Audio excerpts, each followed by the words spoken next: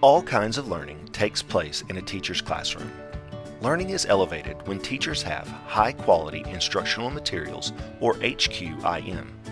HQIM refer to the curriculum materials that are used in instruction. Curriculum can have several meanings. For our purposes, curriculum is the planned interaction between teachers and students. What is being taught, the materials and resources utilized, and the instructional strategies used to facilitate the learning process.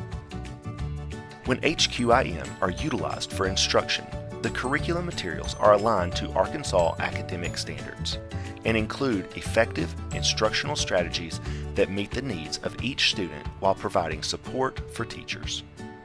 If you're interested in learning more about the Arkansas academic standards or what HQIM mean for Arkansas schools, find out more in the videos linked below.